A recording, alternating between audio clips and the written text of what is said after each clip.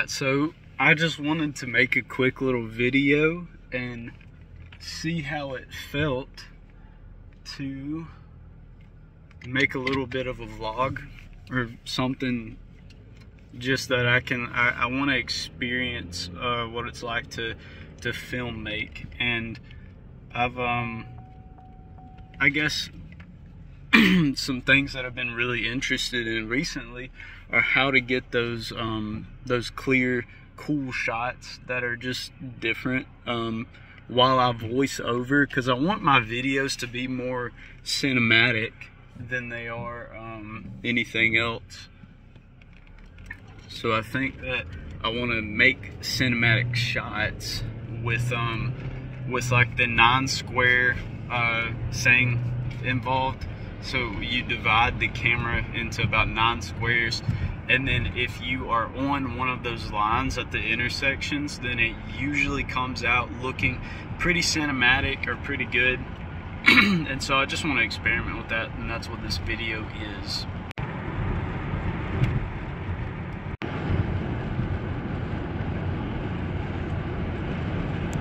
So I'm planning on making a McDonald's run, but it's getting really close to 10:30, and because of that, I might have to order lunch. But I really wanted breakfast today, so we're gonna try to hit breakfast and get like maybe two biscuits.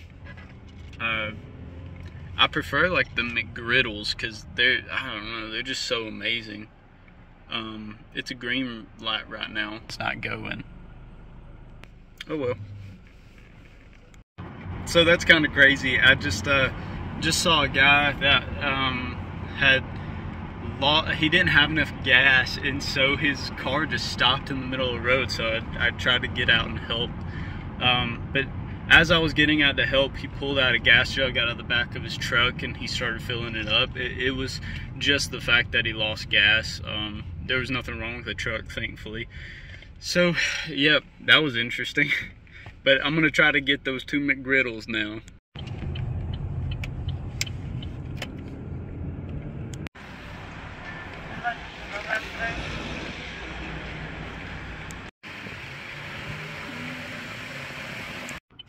So I got my food, and the lady at the window, she was so nice. The one that took my order, not so nice, but that's okay. The lady at the window though, she smiled at me. She had my food out the window before I even got there, and then whenever I was talking with her, I said, have a good day and tell your staff I had a good day. And I watched her go in and tell her staff. She said, this man said have a good day. And man, that makes me happy, because it put a smile on some of their faces. And I guess that's a good thing. So now we're going to go to the park, and I'm going to eat my 2 biscuits and maybe get some cool B-roll.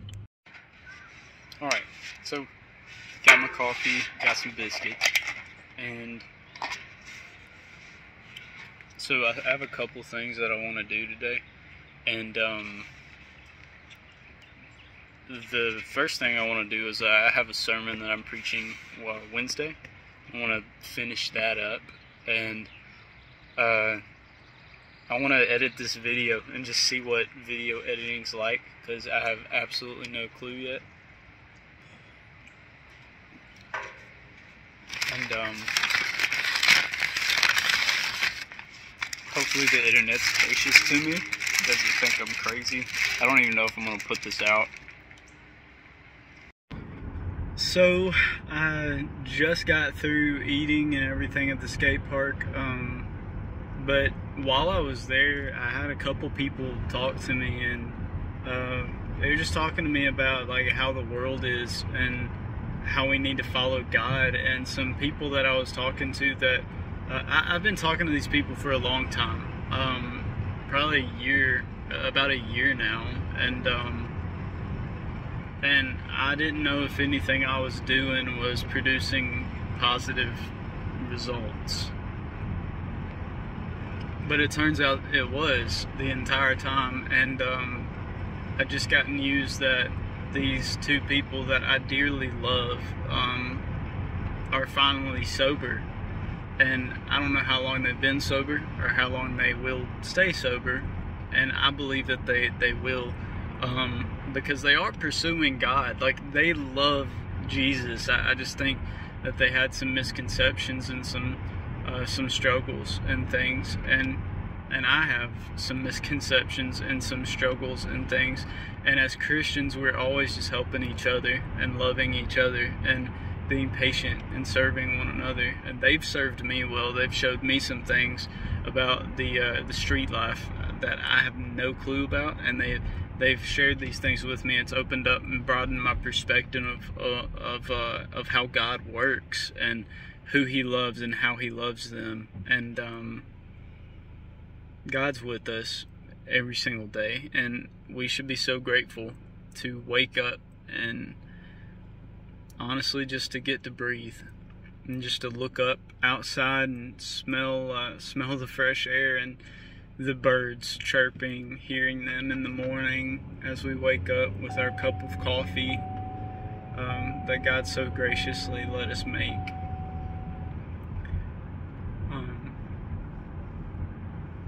I guess that's all I have to say, but that was a good trip. Things like this happen to me all the time. I don't know why I don't record them more, but you know, I guess it's kind of vulnerable in my life to let people know what I'm doing and what's going on, and it's hard to put this out there. So I want to do everything to the glory of my Lord and Savior Jesus Christ.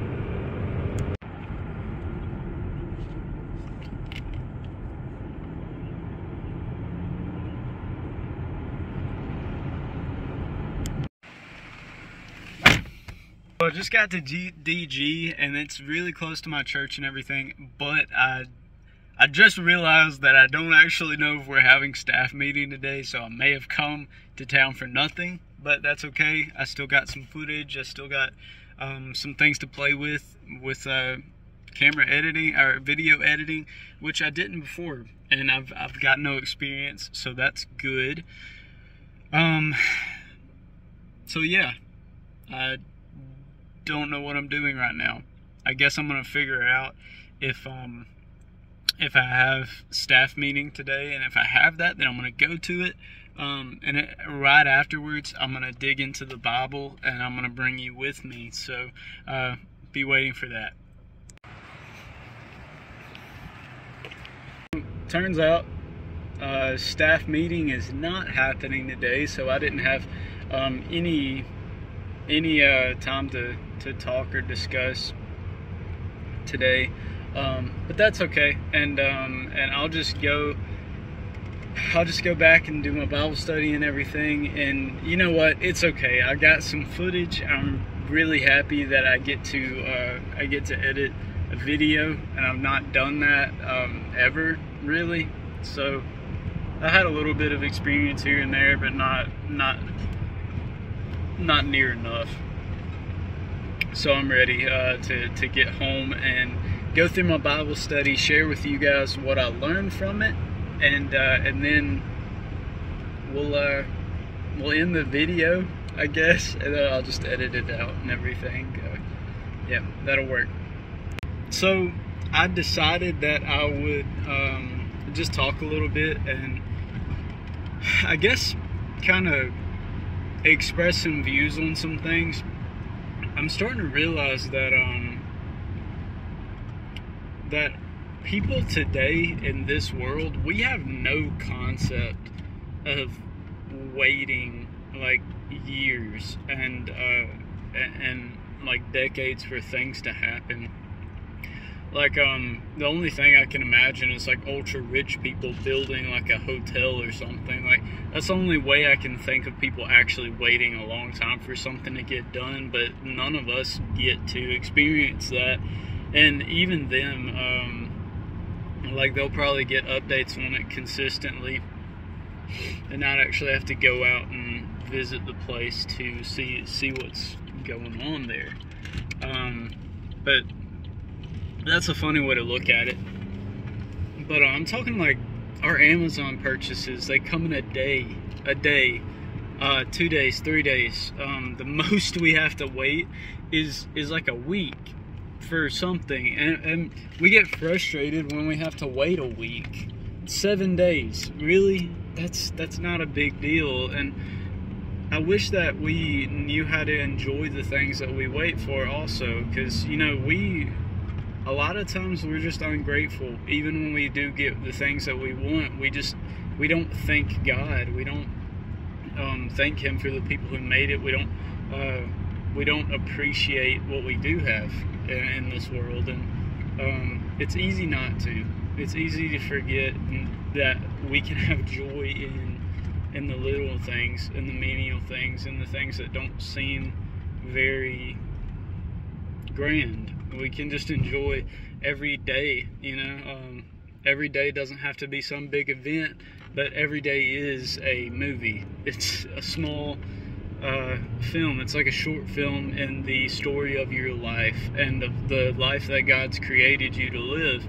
And ultimately, it's God's story. All of our stories, God already knew from the beginning, and He knows what His will is and how it will be done. And every day we live, we get to see how that plays out. What we believe, how that plays out. What we believe matters so much, and I don't feel like we express it very often because, one, we don't have a lot of connections in this generation, in this landscape, socially and economically. Economically, there used to be a lot more face-to-face partnerships. Now they're just online. In the social aspect, there used to be a lot more face-to-face friendships, but now a lot of them are online, and we don't consistently get to meet up with those friends because of how fast-paced life can be now. And you know what? Maybe it's good just to slow down as a man, and as a woman, I guess too. It's just to think, like, what am I doing, and is this useful to the world? Is this is what I'm doing going to create a lasting impact in the lives of the people that I care about? Is what I'm doing just for me? Is what I'm doing for my family or for my friends or for the relationships that I do have? Because let's be honest, life doesn't mean much if every single day you wake up and you're only thinking about yourself and your bank account. It doesn't matter. Your relationships are what matters. The people that you love, the people that you cherish. Doesn't matter how many. It's quality, I guess. You know, like, you have life in Christ already. So the amount of people that you talk to and see and reach, that's really in the relationship building process. And if you're a good friend, maybe you'll have 10 friends. If you're more genuine and you don't think you can keep up with a lot of people, then maybe you'll have 5 friends. But if you are selfish, then you might only have family, or you might only have the people who have made a commitment to not leave you, but that you would leave in a heartbeat. That is terrible. That's narcissistic, and that's a tendency that I think I've had a little bit in my life, and I regret in some areas. We all strive to be more like Christ, to be loving, to be kind, to be generous. So let's try to live that out. So I'm just going to start out my little Bible study with some praise music and some worship music, and just bow down and give myself to the Lord here. I heard an old story, how a Savior came from glory how he gave his life on Calvary to save a wretch like me. I heard about his groaning, of his precious blood's atoning. Then I repented of my sins and won the victory. Oh, victory in Jesus, my Savior forever. He sought me and bought me with his redeeming blood. He loved me and I knew him, and all my love is due him. He plunged me to victory beneath the cleansing flood.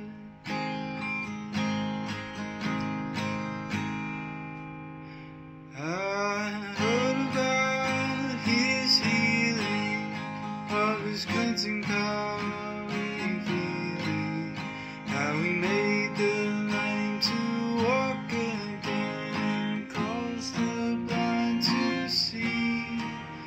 Then I cried, dear Jesus, come and heal my broken spirit. And somehow Jesus came and brought to me the victory.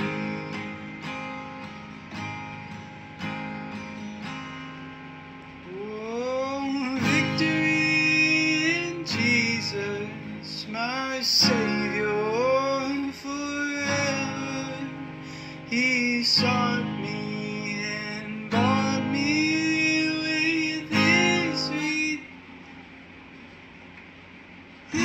redeeming blood. He loved me and I knew him, and all my love is due him. He plunged me to victory beneath the cleansing flood.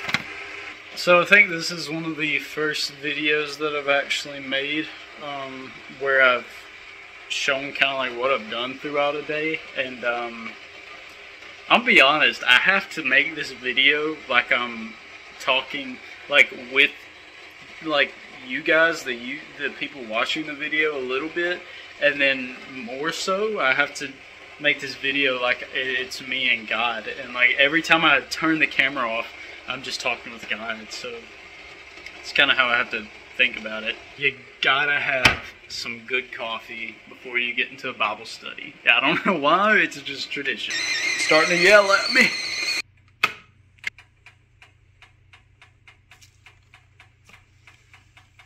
I'm gonna get it pretty even, and then once you get this water in there, you kind of make sure that you keep the water in it. You don't want to let the coffee run out, and you don't want to fill it up too high. But yeah, you just kind of pour it in, and you make sure that the grounds are touching water, basically. make sure that each of them have like that foam on top, and you want to try to keep as much water as you can in there as you do it, without it being like too much water, being too watery looking. See right now how I have that foam on top? You want to try to keep that throughout the entire pour. Alright, so I'm actually done pouring, and you can see how I kept that foam on top the entire time. You want to make sure you do that. It'll help the coffee actually go through smoother in general, and also, like, I don't know what it is, but it just helps the flavor for you to continuously pour that water and not let it get too low. Don't know why, but it just works.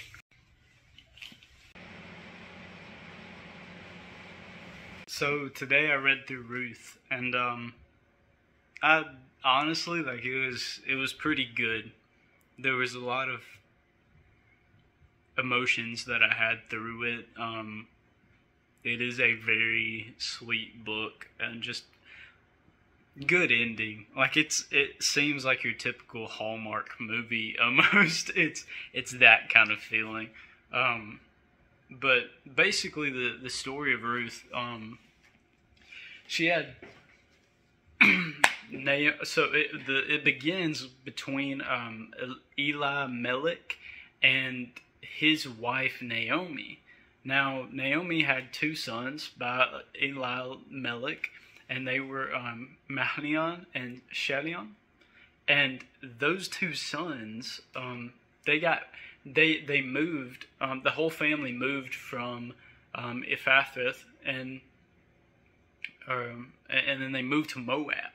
And that's kind of near the city of Bethlehem, so just keep that in mind, because that's important to the line of Jesse and David, and then ultimately our Lord and Savior Jesus Christ. But what happened is they moved to Moab. Now, Elimelech, he died in Moab, and soon after they got there, and then 10 years later, well, I won't go 10 years yet. So Naomi's sons, Chalion and Mahlon, they got married to Ruth and Orph.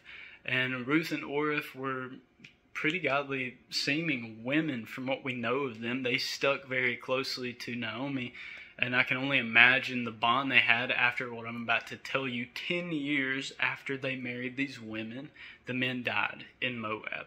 And so these three women left: Naomi, Ruth, and Orph. And Orph was Chalion's, and Ruth was Mahlon's. So these three women went back to Bethlehem. That's important. Keep that in mind, Bethlehem, where Naomi told them to go back to their land and everything after their husbands had died. Naomi said, "Go back, go find another husband. I don't have enough time to have more kids that will be old enough to marry you. There's no way that you'll wait for them to be able to do that." So that's exactly what they didn't do. Naomi wanted Orph and Ruth to leave, to go back, to marry, and they didn't do that. They actually did Ruth did quite the opposite. Orph did do that. Orph went out, and she went back to her land, and hopefully she got married. I'm not sure.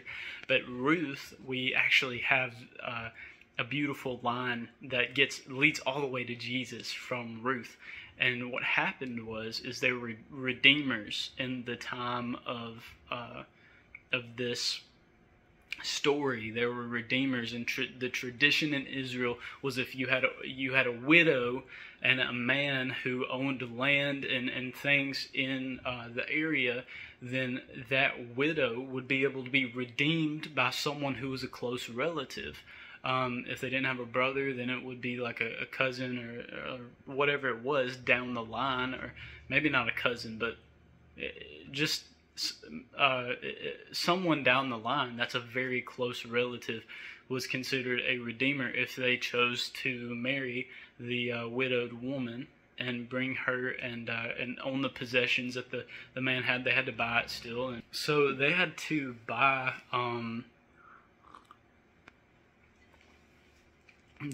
this land back from the widow. But since Naomi, since her son was married to Ruth, that meant that Ruth was technically an Israelite. She stuck beside Naomi and she said, hey, your God will be my God and your people will be my people. I'm not leaving you. Or if she left, she went to go find a husband. There's nothing wrong with that. But Ruth said, I'm sticking by your side, Naomi, no matter what happens. And I will die with you. She literally says, I will die where you die. And you know, Ruth, she was that kind of woman. She was a hardworking, faithful, loyal woman. And so that's kind of where the story picks up. Boaz in Bethlehem, he sees Ruth working out in the fields, not with the reapers, but following behind the reapers so that she can get the extra grain that they missed or dropped or whatever it might be. So basically, she was not getting much of anything. And she wasn't getting much of anything, but what ended up happening is Boaz saw her, and then he actually helped her. He said, "Hey, go work with the women, and these people they'll leave behind barley." She didn't know that. She didn't know that they were going to leave her barley behind and everything, and so she continued to work until evening, and she talked with Naomi a little bit in between that, but Boaz. He ate with Ruth, and he exchanged bread and some food with her, and even sent her to Naomi with some more food. And then Naomi ate, and so the beautiful thing about it is that we see that Boaz is a noble man. He comes and he tells his workers, "God bless you," and then they tell him, "God bless you back." I think they say something a little bit different, but that's pretty much what it was. God bless you. And you just see that he was a noble guy. He was a guy that you would want your daughter to marry. He was a guy that had morality and wasn't going to just go off of a whim in life. He knew what he was doing, where he was doing it, why he was doing it, and he also, you know, he had a sense of respect for everyone around him. So think about that and how you can apply that to your life. But that the rest of this story, it's just a Hallmark movie pretty much, but it's not like those. It's real. It actually happened, and it's in Jesus's bloodline, and it's a beautiful thing. But so Boaz sees how hard Ruth works, and then through him seeing how hard Ruth works and everything, and then he even already knew a little bit about her because some people had been sharing with him who this Ruth was, who this young woman was. He told his men not to touch her, and then Naomi told her, "Hey, just keep working with the women so that they don't." She must have been beautiful, but anyway, so she's a hard worker. She's loyal. She didn't want to go after anyone but Boaz, so she was faithful. She was committed. And Boaz was a respectable man, and we know this even more so than what he already did, which was send her out with food and everything. We know this even more because Naomi tells Ruth to go to the threshing floor at night after he drinks and after he eats and his heart's merry and full, and he goes and sleeps. Whatever's on his, if he falls asleep in hay, for example, wherever he ends up sleeping, uncover his feet and then lay down at his feet. And so Ruth says, "Okay, yeah, I'll do this." And then Naomi says, "Hey, when you do this, he'll tell you what to do next." And she says, "Yeah, I'll do it. I'll do everything that you told me exactly." And so she goes and she does every single thing that Naomi said exactly. And man, that's obedience. That's what you want in a wife, someone who will execute things well, just like you said them. That was a beautiful thing, right? So we already know that she's going to be a good character for the future of this marriage, this acquisitional marriage in a way, but still it was very noble and respectful because of what Boaz did next. Now, whenever she went and slept at his feet, he could have woke up and he could have had her right there. She said, "Spread your wings over me, for you're a redeemer to me." And he said, I appreciate and thank you for all this goodness that you've done to me, but there's another guy, and he's a redeemer also, and he's closer kin than I am, so respectfully, he allowed her to sleep there the rest of the night, but he didn't sleep with her like he could have. He didn't take her to himself like he could have easily done, and was kind of the intent, if we're being honest. And I don't necessarily know if that would have been looked down upon in that time, but it was wrong if he would have, and he was noble-minded enough not to do that. And so the beautiful part is he nobly responds with saying, "Hey, there's someone who I owe the right to tell about this situation so that I don't wrong him." How noble, how respectful was that? And so he goes, he tells the man, and the man wants to acquire the land and everything, but then Boaz tells this man, "Hey, you're gonna have to take Ruth to the Moabitess," and then he says, "No, I can't do that unless that would make my line. It would mess up my line. It would what's the word I'm looking for? It would hurt his line," and so he couldn't do that. He couldn't take Ruth as a Moabite wife, and who knows what the reason for that was, but that means that Boaz, when he was talking to Ruth, he made a promise, and he said, "Hey, if this guy doesn't take you, then I'll marry you. I'll take you, and I'll buy your land from Naomi." And so he does that.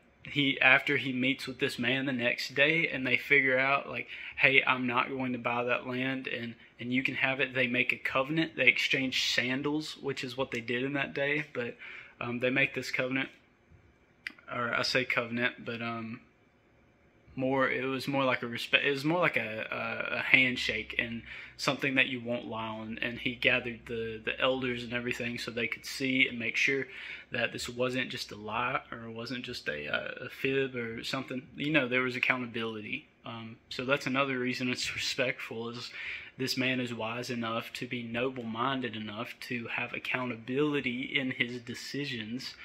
And so the Redeemer doesn't end up taking Ruth, and so Boaz said, "I will do it," and he does, and he takes Ruth as a wife, and everyone blesses the marriage, and you can see that she is a worthy woman, and the other people say that, and they know that she is a worthy woman of Boaz to marry, and what a beautiful thing. And she actually ends up bearing a child, and that child is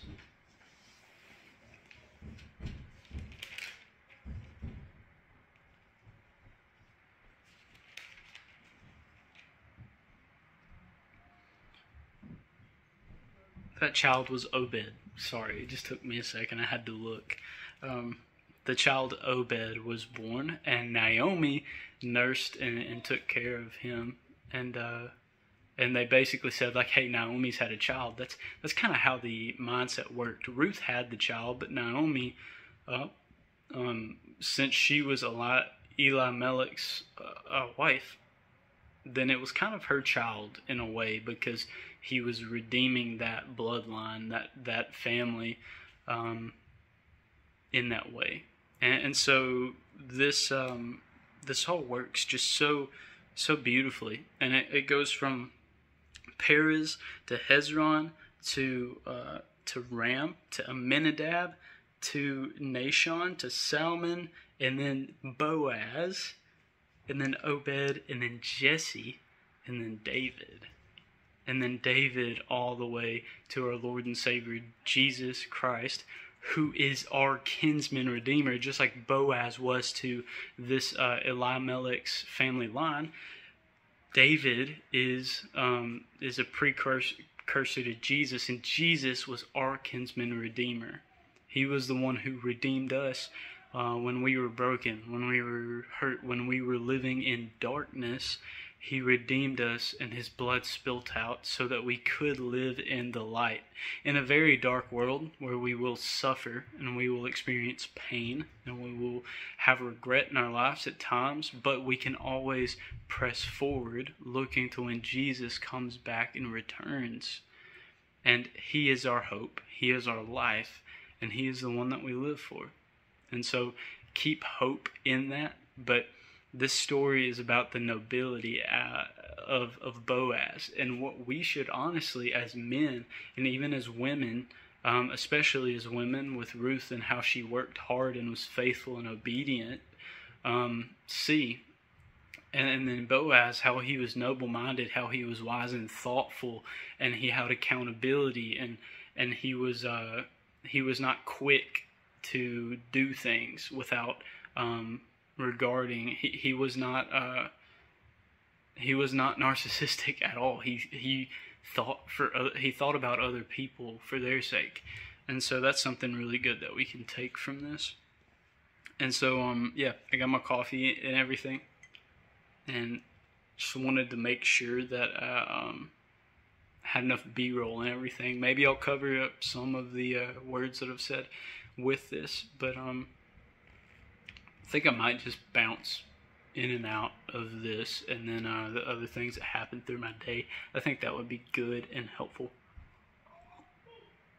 Alright, bye guys. Thank you so much for listening. Please like and subscribe and drop a comment and just talk to me. I'd love to have a conversation with any of you. So thank you so much for watching.